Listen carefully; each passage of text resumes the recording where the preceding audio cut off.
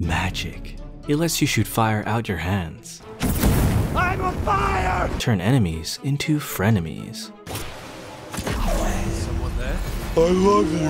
And conjure up. Magic is pretty neat, and most of you have probably spent a decent amount of time playing as a spell sword or mage. However, after a while, things understandably get a little stale. But fret not. Today, I'll be sharing a magical mod list that will get you excited to delve into magic again. Let's first start off with large foundational mods. A lot of you probably know what Ordinator is, but if you've been living under a rock and don't, well, it's a perk overhaul that adds hundreds of new perks, allowing for more builds.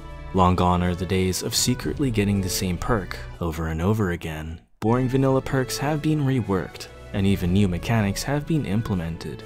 But alright, what does this mean if you're playing a mage? Well, you could go down the route of Vancian magic.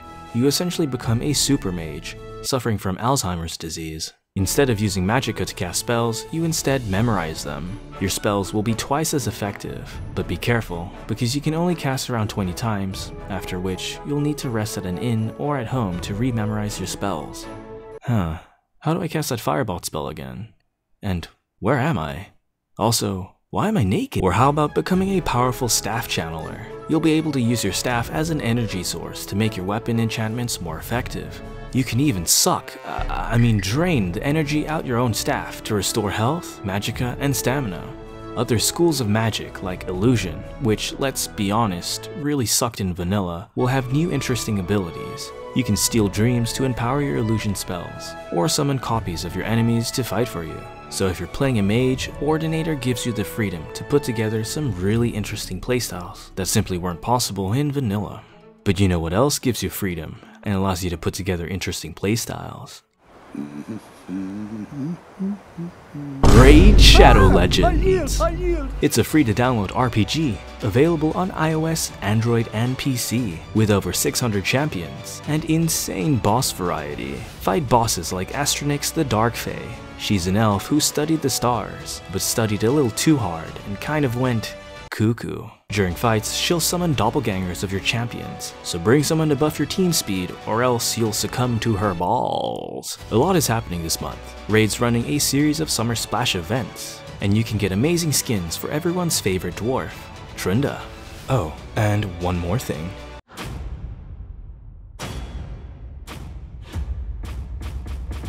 You got it.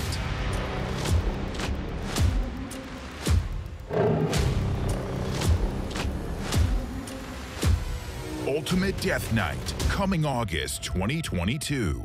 So make sure you get in now if you want to be a part of it. Use the link in the description or scan my QR code and get $30 worth of rewards. You'll get a free epic champion, Verges, 200k silver, 1 energy refill, 1 XP boost, and 1 ancient shard so you can summon awesome champions as soon as you get in game.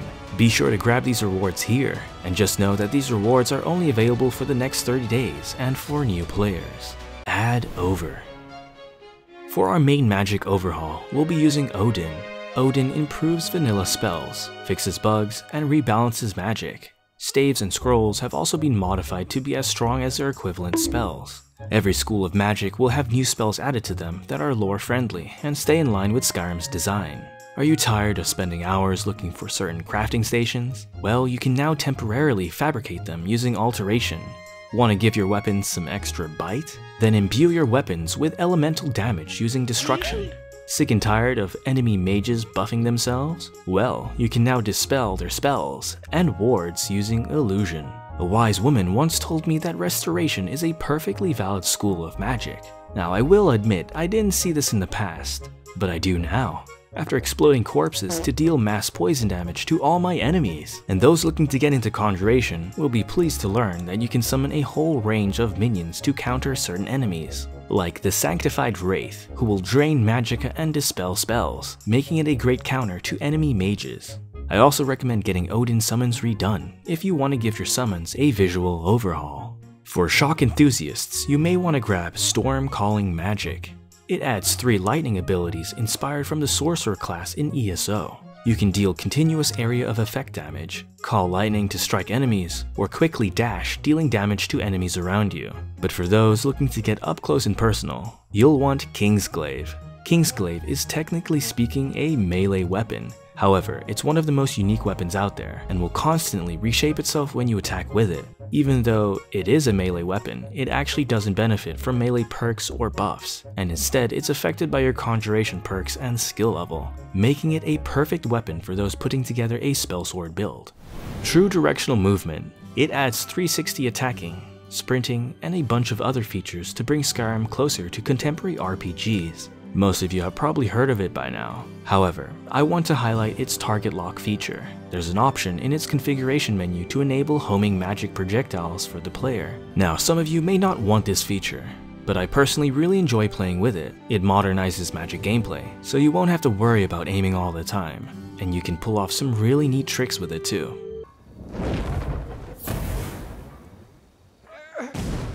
I hate projectiles in vanilla Skyrim. They're simply too damn fast, and in some cases, well, they're instant. To fix this issue, we'll need Projectiles ADXP. This mod reduces projectiles so you can actually avoid them, but it also introduces some other changes that I enjoy. Concentration spells for fire, shock, and frost have been altered. Frost will now cast many more projectiles, but they will move slowly, making it suited for close range, because these projectiles can set up a defensive wall to deter enemies. While Shock, on the other hand, casts fewer projectiles, so you can't really set up walls, but it's perfect for countering other mages because of its faster projectile speed. Though this mod does take some time to get used to, I feel that it adds some much needed balance to projectiles. Resistances and weaknesses make certain enemies resistant and weaker to damage types. So for example, skeletons will be resistant to shock and fire, but will be weaker to frost.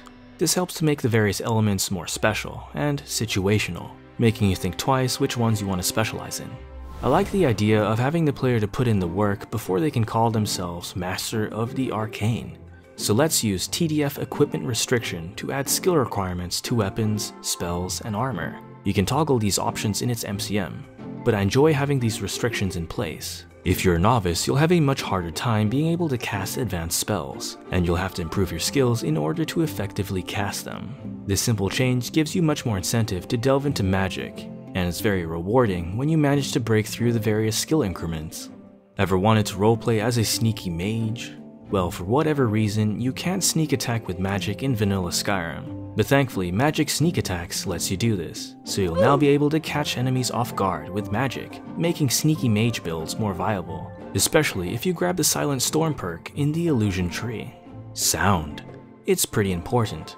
So to make magic feel more mystical, we'll need Airgetlam. Airgetlam adds over 100 sound effects to make all schools of magic sound unique and visceral.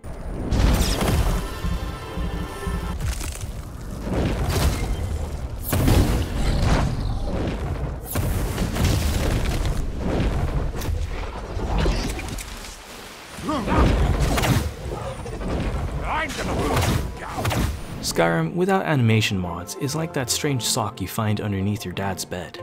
They're both stiff and horrible to look at, but thankfully we can fix this by grabbing finally first-person magic animations and Goetia animations. This combination overhauls almost all spellcasting animations in the game, and even adds new ones for staves. These animations are a joy to play with, and will help to make playing with magic feel fresh again. Graphical Mods. We need them to make magic, well, more magical. Those using ENB should definitely try ENB Light. It'll make spells, as well as magical projectiles, emit light, and will look especially impressive in the dark. Visual animated enchants will help make enchantments look unique and powerful. It'll also overhaul artifacts like the Ebony Blade to have their own unique visuals. Deadly spell impacts will add high-quality impact textures that vary in size.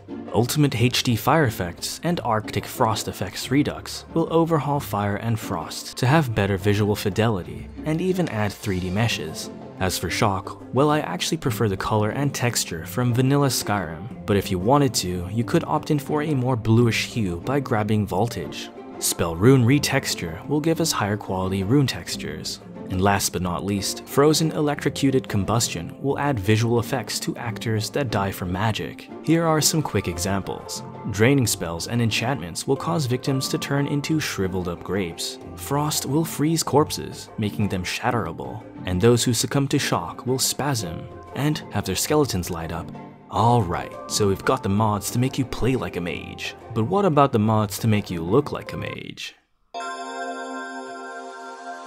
I am Professor Moek Eads, and welcome to Dank Duds, the best show in all of Skyrim for keeping up to date with Stacy, what does it say on the teleprompter? On the teleprompter, yes, Stacy. For keeping up to date with the best drip. That's right. Let's drip you out, shall we?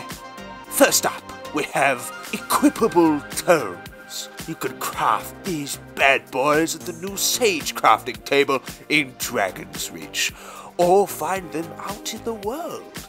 But these tomes and books aren't just cosmetic. They can be enchanted to help you cast magic more effectively from the different schools. But for those looking to roleplay as a traveling mage, the HDT SMP Traveler's Backpack is just for you.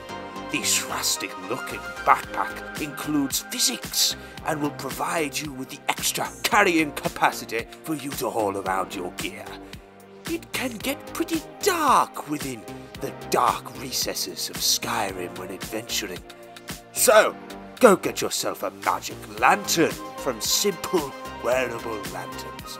Ever wanted to look like a proper wizard? Well, now you can with wizard hats.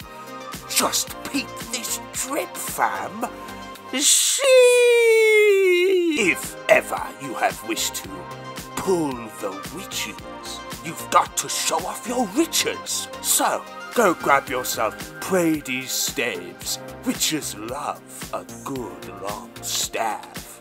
As for outfits, well, there are a fantastic number of options out there just waiting for you. However, it's almost 4 PM and I must go have my dinner. So, I will be providing links down below in the description so that you can browse through at your leisure. Alright, I have been Professor Moek Eads, and thank you for watching Dank Dudes. I'll see you next time. I hope this list gets you excited enough to play as a mage or spellsword. Now, I will be working on a whole other video showing how to overhaul the College of Winterhold in the future, so if you're interested in that, be sure to subscribe so you won't miss it. Leave a like if you enjoyed the content, and consider supporting the channel on Patreon. My amazing patrons help make it possible for me to create the content you're watching, while I also study at uni. Take care, lads and lasses, and see you next time. Just peep this drip, fam. See?